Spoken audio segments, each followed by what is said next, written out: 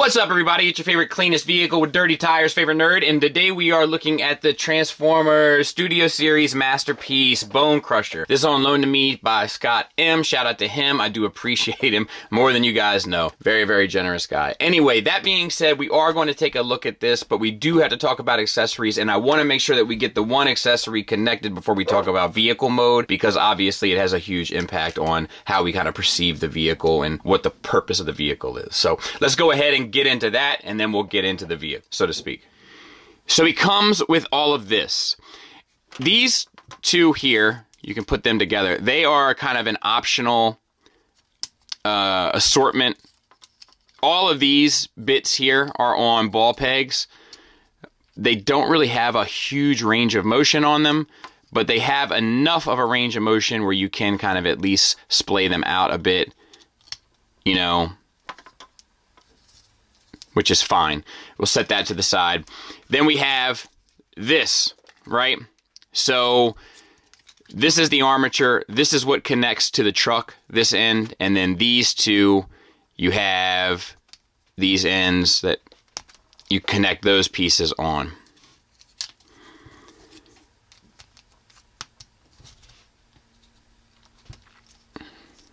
Easy for me to say. And then you can connect them here. Let's see what we're doing here. Right? And then there's a number of different things you can do with this, but I'll wait until we get to the vehicle mode to show you. And then you just connect this onto here. You know, and then there's a number of different things you can do. We'll talk about it when we get to the vehicle mode. For robot mode, you want the fork split as well. And you just clip in once the transformation's done. And you have it just sort of sit along his back, however you kind of prefer, honestly. You have two different faceplate options. One is kind of like just the normal one, and then one is like the battle damage one, which keeps up with the motif of the fire and stuff, which we'll get to here actually right now. You have a series of 6 different pieces of orange translucent plastic, and they peg into them, so to speak. I'll show you where all that is. They're all identical, not in terms of their shape and where they peg in and stuff, but they're all identical in the sense of orange translucent plastic that thins towards the weaker points. So you have a peg here on the side. You got this one that sits flat. That's a good indicator for where that one goes. And then on his left hip, there is a female connection point there. And I don't know which way this goes, honestly. Let's try this way. Yeah, that way. So the flame's kind of facing the back. You got a Y-shaped one with a very particular shaped key on the pelvis.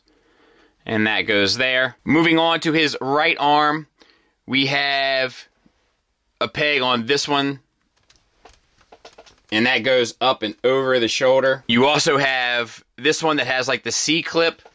The C-clip wraps around one of these pipes here, and you can probably make it whichever one you want, honestly.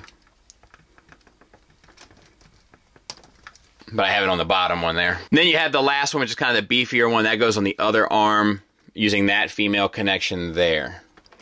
And there's vehicle mode. So let's go ahead and get Tiger Tracks out of the way. There he is next to Tiger Tracks. So very large truck. Very, very large indeed. All right, now let's have a look. We'll save this bit for last. We have the pad printed paint here for the Bonecrusher symbol. We have some really nice paint on the tires. The tires are also apparently made by Megatron's tire brand. So I'm sure that's in the licensing agreement between those two. We have some paint applications. Very, very minimal paint applications. Some brown dry brushing on the tires. That's great. Some brown wash on these grates here. A couple of accents along the way for turn signals and headlights, along with, it looks like a sticker or a pad printed paint there for the front. And then a little bit of wash on the back here where it has all this kind of like, I don't know, F-pimp, whatever, dude. And then we have red paint here and red and white paint there. And actually that whole piece there is painted. So let me tell you what irritates me about this. So the tires have seen action, right? They've been out there doing it, and it shows. The wear and tear shows. However, nothing else is dirty on this thing, except for the back. They got a little bit of dirt on the back. In fact, it's so bizarre because they've had dirt on the windshield that the windshield wipers are cleaning, and that's nice of them, but only on the front. No dirt on these. Or somebody washed these and was like, I forgot, and then had to turn the windshield wipers on. Stuff like that it breaks the suspension of disbelief for me. This doesn't present well because it doesn't have the paint. And it ends up looking more of a mainline piece than a masterpiece. You know, and if you're on the Patreon, then you know we've been kind of having a series of discussions about what it means to be a masterpiece. This is one of those things that has a huge effect on that. Obviously, there is paint here because these are translucent pieces. There's some paint on this stuff because it's a black piece. So like that piece back there is painted. This little ladder there, step stool there is painted. But that's that. Okay, so let's talk about this. So there is a soft ratchet here. It also swivels. And there is another soft ratchet here. The piston doesn't connect. Like, they can't have the moving piston, you know what I mean? So, like, when you go above it, it just pulls it right out of the, you know what I mean? Dumb. All right. And then you have a hard ratchet, so to speak, here, which actually feels quite nice. You have a swivel at this location, and then you have these forks, which mine are having a hard time kind of staying together. But let's talk about them. So they all rotate almost independently. Set of 2, 1, 2, 2, 1, 2, similar to the 2, 1, 3. And then you have the whole, so you can have the whole thing, and this is like to pick mines out of the dirt or whatever, right? So then you have this and this, they can separate, and then you can have that unit, spin it this way, spin it that way. You know, like, there is a lot you can do with this. There's a playability aspect to this vehicle mode that is not lost on me in any way, shape, or form. I dig that part of it. And I think that's all we have to really talk about regarding this unit. That bit is cool. Once again, looks plain, would have really benefited from some paint, but, you know, what are you going to do? All right, let's go ahead and get it transformed. So the two bumper pieces, come down and tab together. And this whole section flips up and then has to lock in. On the bottom, your armature needs to swing in and tab in. And the whole thing needs to swivel 180. So we need to disconnect these fender pieces here. They're pegged in right down here at the bottom. You can swivel that exhaust pipe out. And then this whole section there rotates to the bottom. That piece rotates in. And then this piece flips out. I think you want to have looking at the hollow. You want to be looking at the hollow bits, I believe. So we need to do the same thing on this side, but it's a little bit easier. And that comes down as well. And then we want to disconnect the top from the bottom. You can go ahead and split the legs too at 2 locations. And we'll stop there. We need to collapse these wheel wells. This one goes on that side, and this one just flips over to the bottom, and they sit underneath. Then this tire gets up and out of the way so that we can get access to this section, which flips out, and then flip the windshield in. You don't have to do that, but you're right there. We'll do the same thing on this side. This one comes up and over. This one comes in. This one swings down. They sit side by side. Bring the tire up. A little bit of a stiff little joint there. And then we're going to get access to this. Bring that out. Fold the window over just so that we can get access to this to open up. And I think more of that is actually supposed to come up, but I could be wrong about that. Let me double check. No, we're good. I realized what I missed. Just fold these pieces up underneath. All right. And what else? Okay, so we need to get this stuff up and out of the way. So this whole piece extends up, and then this back piece will flip out, and then this piece will swing out. Yes, but you have to put the tire back. You can get this kind of going there too. There, and then this comes up and over, and then we're going to do the same thing on this side. So the tire comes down. You can manipulate the tire a bit to get that piece up. You spin the tire will help, and then fold this piece out, and then this is on a double hinge. Make sure that one hinge goes all the way up and the second one comes up and over. And now we need to split the arms. So take this, rock them down. The shoulder joints are actually here. You can rock them up. There's a piece back here that's hooked in. Take that down. There's another one here that's hooked up. Take that up. And then you can kind of just unfold these out. Take this piece, swing it in, and then take this piece and swing it up, and that will peg in. And then down here at the bottom, open up this panel, open up those two panels, open up these fingers so that you can get those fingers out, and then swing these fingers back in. You know, I think it's actually they're a little bit out to the side, but whatever you want. You bought it. You can do whatever you want with it. So we're going to do the same thing on this side. We're going to swing this piece in, and then we're going to swing this piece up and over. I'll make sure that's pegged in properly later. And then we have, what's going on here?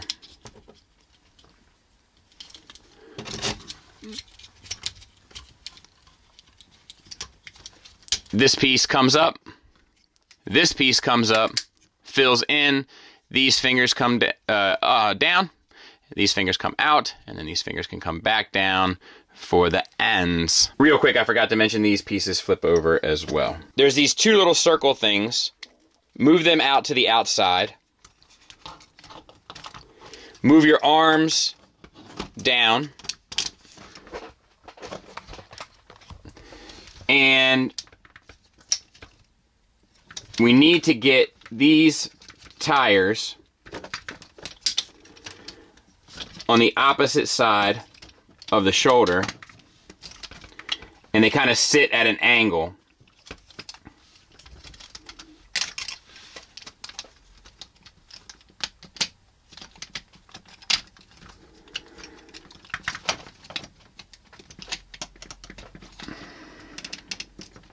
God bless, it's a tight little joint. Oh, there, okay.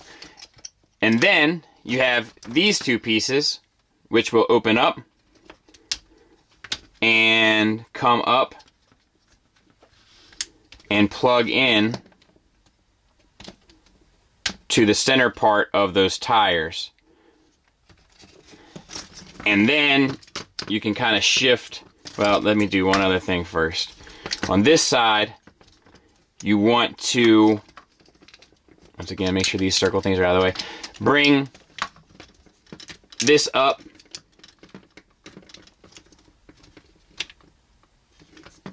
and this up, and then you can sift or shift this whole portion of his body up. I'm ready for this thing to start coming together. Pull down on this piece, which will allow you to flip the head out to the opposite side. And then pull that back, and then this piece comes up. There's a little female port inside there, and that will tab in as well. Now back here you have a female and male connection there and here, and then these two pegs peg in there, and you just had to be kind of mindful of all this junk Did I say junk? As you're doing it.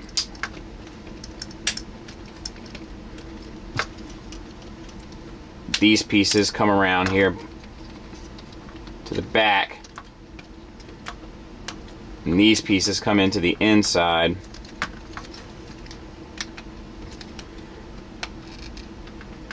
And they marry up. I'm still having a bit of a hard time getting these to connect.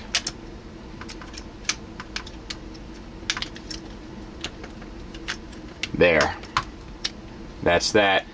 And then I think these windows here just sit alongside it. Seems like there should be a peg for that to connect somewhere, but I'm not entirely sure. There's these two struts on each end. Here you want to make sure that they peg in to the wheels that are sitting up on the shoulder, into the circular pieces. And then you also have these window pieces. There are multiple joints on those. As you curl them around, there's actually a little notch in the tire that they'll plug into on both sides, which is somewhat surprising, but also somewhat impressive. We had to get this leg situated. So you want to bring the thigh up so that that portion there sits along the top. Unfortunately, as you do so, this piece has a tendency to want to slide to the bottom, so that has to go back the other way. I can't remember. I think this has to sit out here. And then open up this piece. There's a peg that goes into that tire. And then this piece comes around and pegs back into the hip. At that point, you can rotate the thigh 180. And then there's actually a fair amount of work to be done down here at the... So separate all this stuff. Rotate the tire to the inside.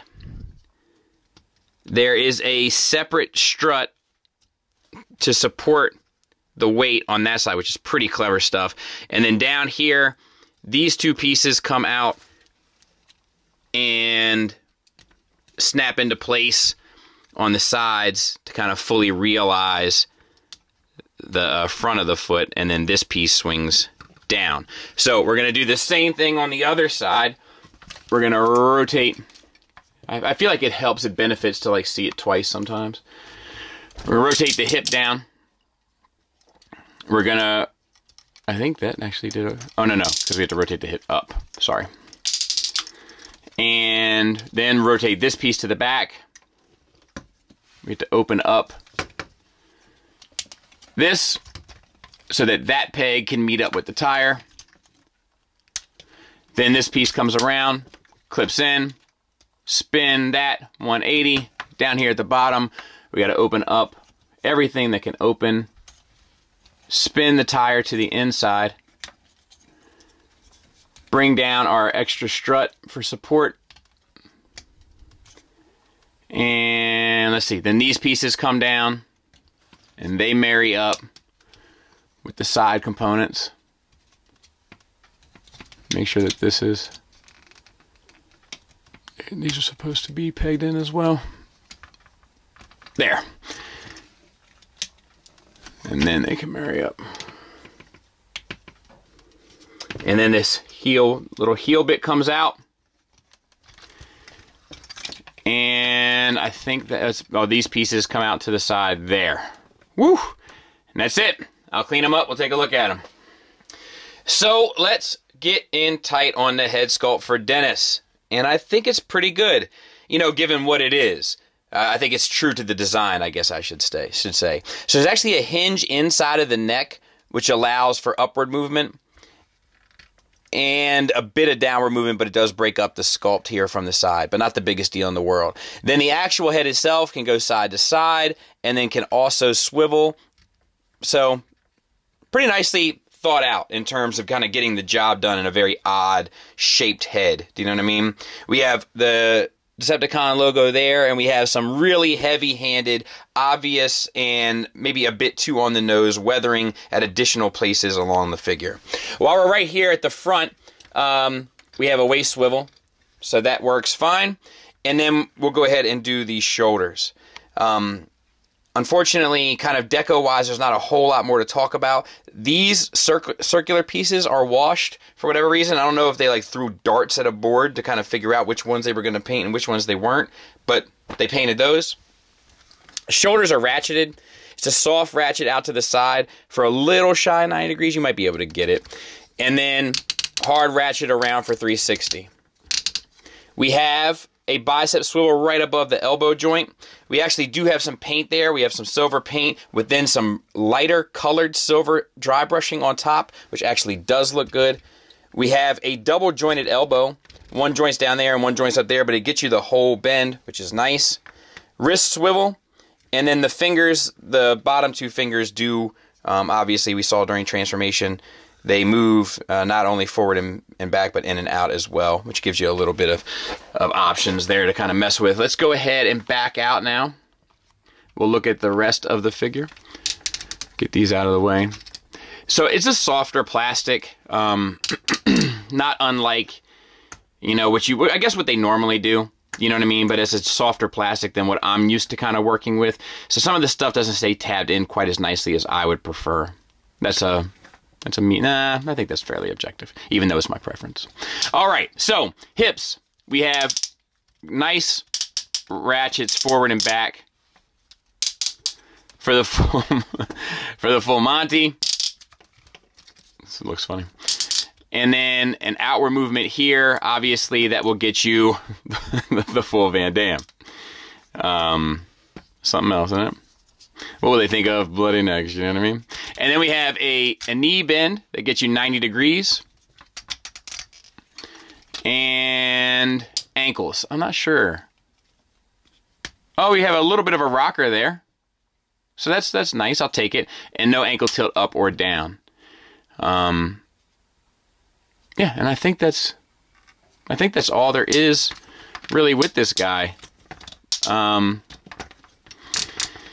You know, I think this is cool. I just don't think it's a masterpiece. Like, I think it's a really well done thing. I just don't think it's a masterpiece. Whatever it is, like, it just needs different branding. I don't like the branding of it because it doesn't feel like a masterpiece, but it feels like something good, just not a masterpiece. There it is from the back. Size comparison wise, I don't really have anything from this line, but there it is next to kind of a Chug Seeker, which comes up to about halfway. I mean, it's a large robot. So taking into consideration shelf space and all that kind of stuff, if you're thinking about picking this guy up. I broke a piece on Patreon recently. A non-transforming piece, I'll have you know.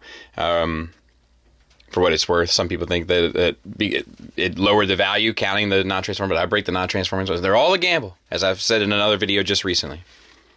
Final thoughts wise, we'll start with the negatives. The paint is like the biggest thing that screams in your face that's not right. Weathering on some of it, washes on some of it, dry brushing on some of it. It's inconsistent at best. It looks incomplete at least, and gets an E for effort at most. My second issue with this is the materials choice. I'm just not a huge fan of softer plastics. I'm also not crazy about the accessory assortment. I love the forks, and it might be true to the movie, you know, you might not have anything else, but like, you know, throw a gun in or something. Something to kind of have them do a little bit or hold something or do something.